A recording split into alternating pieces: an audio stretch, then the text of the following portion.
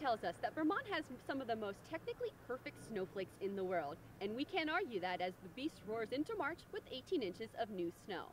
Pow pow, powder, cold smoke, white gold, however you want to say it, it's officially a back-to-back powder day at the Beast of the East, and the snow is in the forecast through the weekend. Did we mention that we're 100% open with 71 miles of terrain? That means it would take a cheetah at top speed a full hour to cover all of Killington's open terrain. Needless to say, there's plenty of snow for skiers and riders to make turns all weekend long with live music lessons and a lot more going on. With all this natural snow in the forecast, there's also going to be natural bumps on some of your favorite trails like Outer Limits, Wildfire, and Superstar. Our park crew will be digging out features for your jibbing pleasure in 4 parks, plus the Stash Woods is open, as well as 2 pipes and the border cross course. Key lifts are scheduled to open at 8 a.m.